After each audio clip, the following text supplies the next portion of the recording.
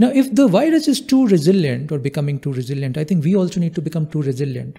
Virus is trying to become resilient only at the level of body, physicality, biology. But we are much more than body, physicality, biology. We need to become resilient at a much deeper level.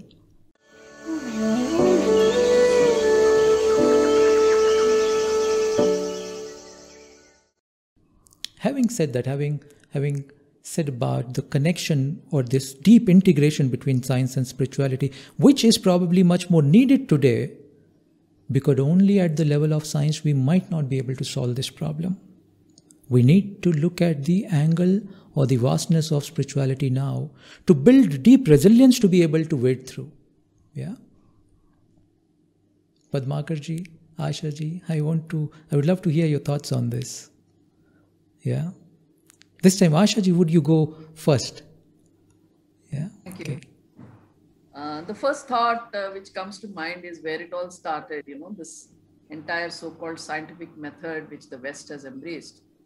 And that was René Descartes, who argued that the world was like a machine and that its pieces like clockwork mechanisms, and that the machine could be understood by taking apart its pieces, studying them, then putting them back together. The point is that both cannot be done at the same time, having the holistic perspective as well as the micro, perspective. But the point, the aspect is that both of them are two ways of looking at the world. Science has taken one path and it has helped in one way. In many domains of knowledge, for example, science has helped. The entire development of medicine, for example, and certain kinds of treatments has all been because of this capacity to decode by breaking down into bits. And so-called atomization is the process there, which has helped. But now comes the point, why does it matter to us as human beings? Our training is dominantly scientific in approach. If we are engineers, trained as engineers, if we are trained in the sciences. So there is an overdevelopment of one side of our brain, that is the logical side of our brain, or the so-called left brain, and inadequate focus or inadequate development of the right side of the brain, which controls emotions and which controls spirituality. So the very fact that both left and right, both logic and emotion exist within each one of us means that each one of us has the capacity for both. And yet each one of us focuses dominantly on one or the other. So the spiritualist is in the Himalayas and the left brain guy is busy in the material world. Whereas we need both. Thank you, Anish. Beautiful, beautiful. Huh? So when you say the spiritualist is in the Himalayas, I hope you're not referring to me here. Okay. See, because I'm also very scientific in my approach. You see, I look at the world as a pramana, proof. Yeah. So, anyways, Padmakarji, your views on this, please. Actually, if you look at ourselves, I mean, the way we are in our country, I think somewhere over a period of time, it was considered as not passé that you need to believe in spirituality, and then which is generally coded into a lot of religious practices. So at a point in time, everyone felt that they were not making any sense without looking at the deeper meaning, because everything cannot be explained for everyone, and some of these tend to be very mysterious and not meant to be given to those who don't understand. So these are codified into some religious practices and then put there, to which probably even today in the villages, etc., it goes on. Now, but I think it is the more educated, if I can call it, the more educated you are, the more complicated you seem to become and more truncated. Because even in my company or many other places, when I've dealt with the labor employees who are least educated, I find that they have no problem in encompassing everything. They are able to move from spiritual to materialistic to rational to traditional and sentimental. Many things they are able to encompass, and they're at peace and they're confident. But I think the higher we got educated, so called Western education, which has taken us, you seem to be looking at the way the science is dissected or cut into several pieces. Our education system has also done it to us. If I've studied physics, it doesn't seem to have any connection with chemistry. It, it took me much, much longer time as an adult for me to understand all these are integrated. These are integral sciences of life, of nature, which for us to understand, they have unified, or not unified, they have broken it up into simple, understandable pieces. I think that is where the problem of the scientific approach lies. We are looking at things unitarily without looking at things together. And beyond that, there is a sigma effect. And what we are able to understand is the outside in through all your sensory mechanisms, but you're not able to figure out what is inside out, or what is it I need to do. Once again, in terms of restoring the balance part of it.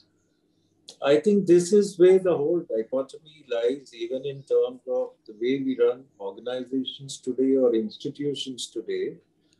We need to take things out of people for what I'm giving you in terms of pecuniary resources and so on. But some way the softer elements, like the way Ashaji has explained, that I tend to be left-brained, and then it is a weakness for me to speak about the other sides of me, the softer sides of me. So therefore, I tend to deal with you in a certain way, which is also the sociological coding of what masculine is all about, which is strong. I am a Hercules. I'm an Atlas. I'm carrying the whole weight of the world, and I'm brave, and I can do it. But somewhere imbalance creeps in, because the moment you're not, because ultimately we are like, we have to oscillate among three things: the axis of thought, feeling, and action continuously. Every thought of mine has to be checked with my feeling, and then every feeling has to be cross-checked. Am I being unnecessarily mushy? All right, what is it I do next? I mean, that is where I see the connection between the heart as well as the head. And if I don't do these continuous interconnections between these two, which is what to me spiritualism is all about, in terms of not being excessively thought concentrated, but also cross check, not just feeling again, but feeling for what? And why am I feeling so? And then can I go to the back of it, the root of it, which is once again a scientific temperament of a different kind on the outside material. Uh, but I think where we are completely lost in the whole process somewhere is trying to divide things into different pieces and trying to find a solution, which unfortunately is not likely to come unless we put in several elements by dredging from inside issues like hope, resurgence, will. Because somewhere I was reading, watching the video sent by someone how bodies create antibodies. It's not just by this, but also the very pleasant uh, episodes, as well as issues like love and affection, and also experiencing human company, which means well for you. Several of these things also create antibodies in the system. Okay. Now, if this is what that is, why is it we are not looking at all things? So I think this current situation, therefore, has created many, many issues in terms of uh, being asocial right now, and in terms of being kept aside, being isolated, saving myself from the disease. But that also seems to be not giving me the human companionship, which is the sanmarga, which I need to follow through satsang of a certain kind. I think all those kind of things are not happening, and which is once again coming from the world of spirituality in a certain way. Beautifully expressed. Beautifully expressed, Padmakarji. I mean, you've actually nailed it. This is what is really needed. Because when we talk about resilience, it can't just happen from the mental space. We need to explore another space of our being which we are overlooking. And this current situation, pandemic, apart from all the suffering it has brought on us as collective humanity, it is also waking us up. I mean, that's the reason we are having this. To me, it's a very important dialogue. It has woken us up to now take this dialogue in the middle of the corporate, in the middle of the business world, and see that, business is also not separate from life. Business is an ancha, a part of life. And the rules which are good for life are the rules which must be good for the business also. It's like the business world is a subset of life. We can't have two separate set of rules here. And I think that's where we've been kind of going wrong, and maybe this situation is trying to wake us up. That's the reason I look at it as a time of great transition. Yeah. Let's look at virus. The science is saying the virus is extremely resilient, it's mutating and the rest of it. We are, of course, much bigger than a virus, not just in terms of size, but the consciousness in the virus is little less than the consciousness in a human being. That's the reason we've put human being as the top of the manifested world. Yeah, the top of the life that it could achieve. Yeah. Now, if the virus is too resilient or becoming too resilient, I think we also need to become too resilient. Virus is trying to become resilient only at the level of body, physicality, biology. But we are much more than body, physicality, biology. We need to become resilient at a much deeper level. It happens at two levels in my experience. One is I would call the outward resilience, which I think we've achieved very well.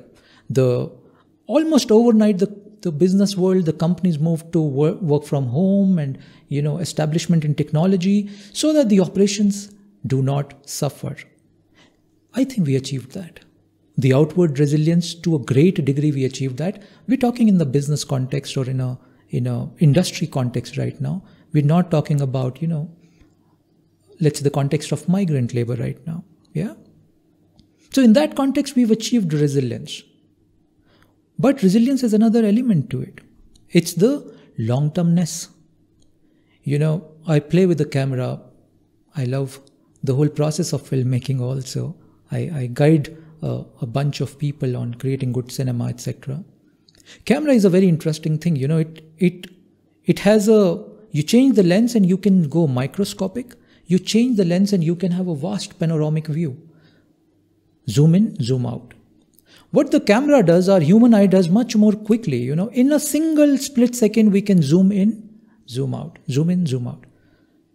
Now, if the nature has given us this capability to the eye, there must be this capability in the whole system, which means we have the capacity to view a situation in a microscopic view and to deal with it quickly, the immediate crisis, and at the same level, be able to see the macro view.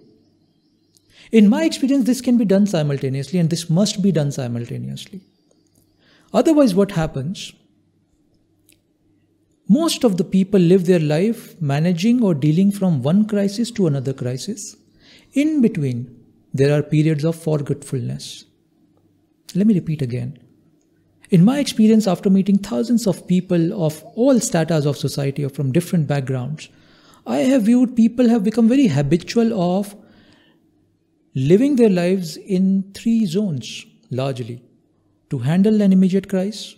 Once it's over, you forget about it. Then you move on because another crisis comes in front of you. So crisis in between, periods of forgetfulness. It happens largely because we are too microscopic all the time. And it strains our system. When you are too microscopic, it strains the system. We need to develop the capacity to also have the macro view at the same time. Yeah. And for a leader, it is absolutely must to be able to marry the both. And I'm saying at the same time. While I'm dealing with the micro, I am absolutely aware of the macro. Yeah. Now, Now, if that's what it is, then we need to look at resilience from a different angle then.